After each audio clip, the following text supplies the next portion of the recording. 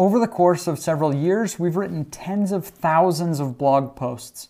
We've also trained hundreds of people to come write for us to produce blog posts in bulk. And so as we've trained those writers, we've tried to learn what the most efficient way is in terms of the time we spend on an article and how many words are in the article to rank on Google and to produce that content quickly. Last summer, we did a very interesting study where we took a new college student, and we spent all summer, we just said, hey, we want to test a new way of creating blog posts that are much shorter. Our theory was, could we get more shots at the goal with shorter content that's easier to produce and just really churn it out? And it's okay if we miss a bunch of times. Sometimes we're going to hit and we could do really well. We ran the experiment where we gave him less time to write an article, and articles were either 750 words, very short for a tiny little blog post, or they were 1,500 words. And we thought, man, if we could do this, if we could rank there and spend half the time on a post, I mean, we would dominate. And the results were in pretty quickly. As we looked at the content that he was producing, even though he was doing a good job and was a good writer, it just wasn't good. It just wasn't good enough to rank on Google. And as we've seen the results from the site over time, it's just languished, which is really what we thought would happen because it is just too short and not enough time spent on research. And so we're going to now produce two different types of posts. In the past, we've taught three, and I'll talk later about why we've changed that as well. But after a lot of deliberation and study on word count and everything, we feel that there should be two different types of posts right now. The first is called a response post. Response posts we spend 2 hours writing, and they're 1,000 words in length. The other type of post that we produce is called a staple post. A staple post is 2,000 words in length plus, and we'll talk about what that plus means, and we spend 3 or 4 hours producing a staple post. So you really do want to remember those times.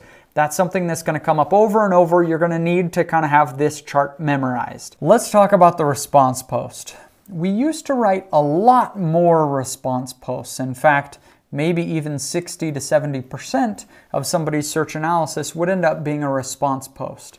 Now we're changing that the response post is a little bit of a smaller portion of total search analysis.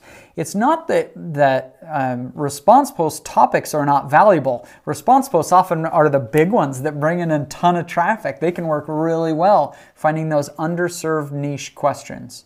But we have also found the ability for Google to take a post and make it rank for many different things means that it's worth making a little bit meatier of content so that we have that information in the post so that Google can use it for those adjacent things.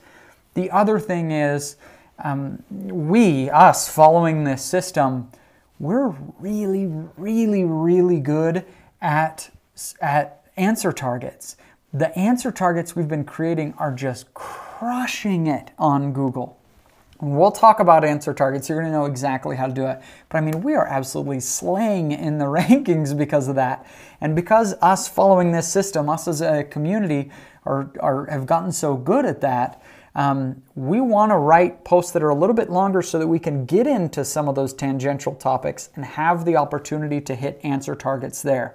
That's why we're moving into more staple posts and a lesser percentage of response posts. We're still taking a lot of those great topics that we used to do response posts. We're just beefing them up a little bit. Again, it's not a giant change in the investment in time and word count. It's just a little bit that we find can get it a lot more traffic. We're also being a little bit more cautious about avoiding those topics where you rank number one, but it ended up just not having search volume with the new search analysis process. And so that's why we're moving to this system of 2.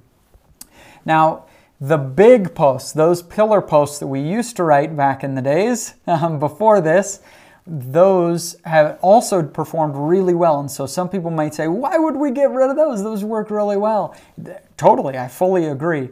That's why we're calling a staple post 2 hours plus. Sometimes you're going to get a topic that's just mega. It's just huge. How many calories should an adult eat to lose weight? Whoa, that's a big topic. You could write volumes of books about that topic, right?